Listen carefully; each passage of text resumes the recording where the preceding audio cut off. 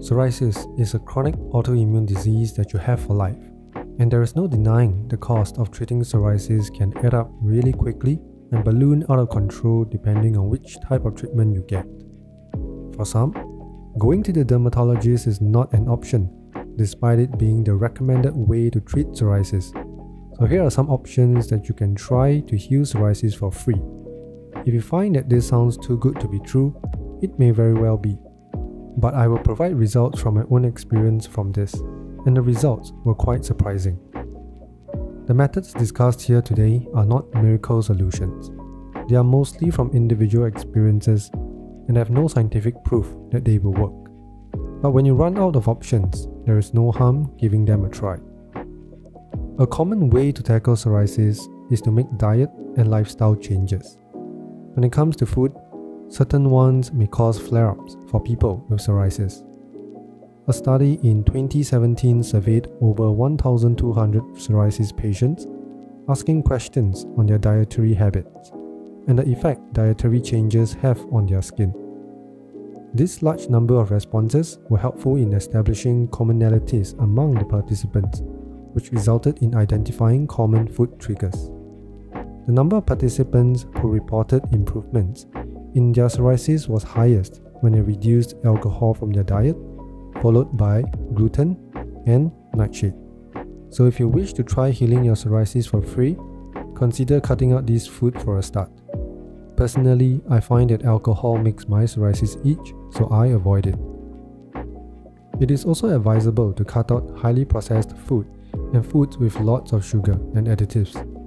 Additionally, a large number of participants reported that their motivation for dietary change was simply for better health, which brings us to the next free option: leading a healthy lifestyle. As part of an overall health benefit, adding in some exercise into your routine can be beneficial.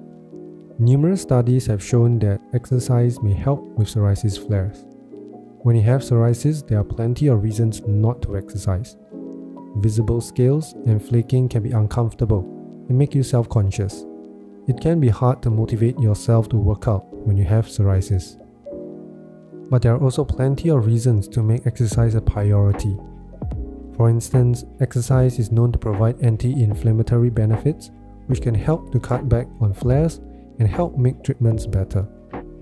With regular exercise, you are also less likely to develop other health issues linked with psoriasis. Above all else, it can help to reduce the mental stress of having psoriasis. This is the main reason I started engaging in regular exercise, because it helps to keep my mind clear and allows me to focus on other things apart from my psoriasis. This is a long-term condition that you need to live with, so we need to be able to handle it over prolonged periods. And stress will eventually build up, regardless of how long you have had psoriasis for.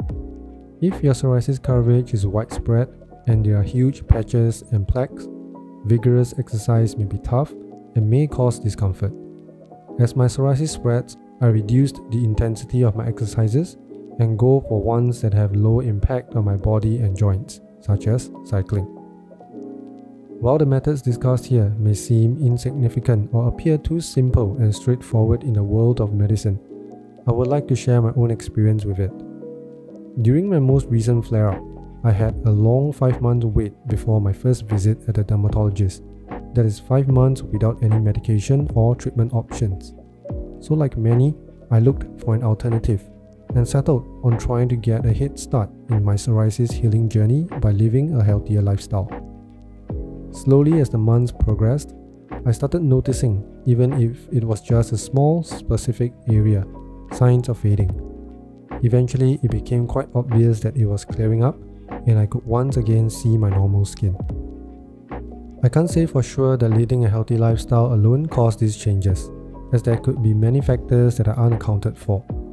As to why I decided to go on treatment despite having some positive results showing, there are two primary reasons.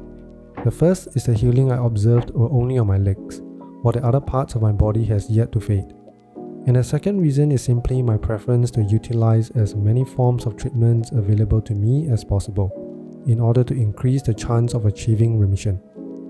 Over the years, my psoriasis has gone into remission and relapsed multiple times. I understand and is aware of the cycle, so I much rather try what I can to increase the speed of remission and the length of staying in it. I am not adverse to different types or different approaches to treatment.